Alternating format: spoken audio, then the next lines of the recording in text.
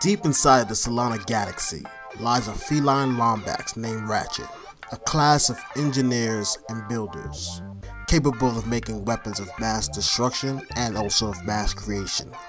The world and universe of Ratchet and Clank is heavily industrial, metallic, and even robotic. How would the Ratchet and Clank universe translate if the world was based off the world of Final Fantasy? Softer, feminine, and even elegant.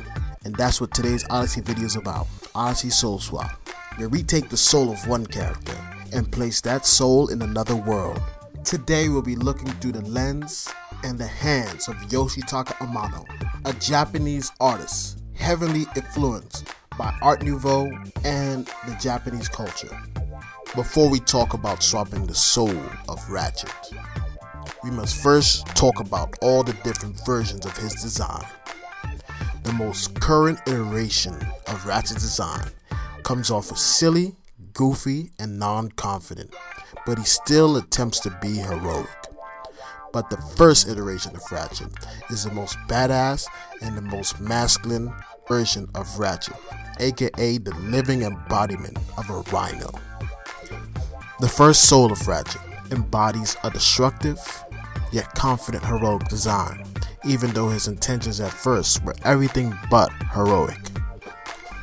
He was selfish, cutthroat, and hyper-focused on his own personal goals and the thirst for vengeance. The last version of Ratchet, done by the original artist of Insomniac, is fully armored out with spiky shoulders and a badass personality. He's ready to tear shit up. Swapping art styles is about transcending skill, creating emotions on impact through shapes and design. Without further ado, let's Odyssey. The first one, I went straight ahead with the inks and the watercolor, but I found that the character was off and that the gesture was lacking in fluidity. And in the second attempt, I was trying to get the smug personality from Ratchet, looking down on his enemies. This time I was focusing on transferring the character through coloring style and rendering, but I still feel like something was off, hence the third. But before that, some brief exploration and sketches, taking Ratchet and oddifying it to the next level. For the third iteration, it required me to completely get rid of fear in order to embrace the process of soul swapping.